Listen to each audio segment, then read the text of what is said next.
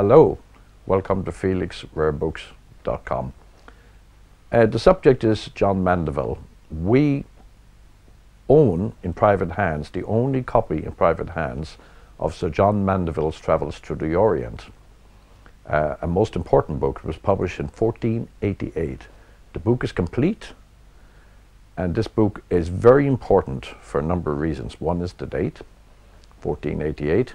The second is this is the book in which Columbus had taken on board his ship to discovery of the New World. As you know, Columbus discovered the New World in 1492. He was not aware, of course, he'd find new lands. He assumed that he'd end up in the Orient, and hence he took the travel book of Sir.John Mandeville with him as a guidance to what to expect when he got there.